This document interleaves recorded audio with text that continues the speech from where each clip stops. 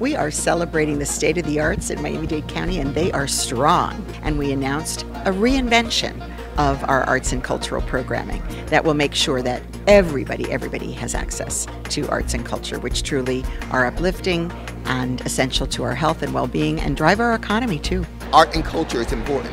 If we're truly on our way to becoming a world-class community, we have to have a world-class arts community.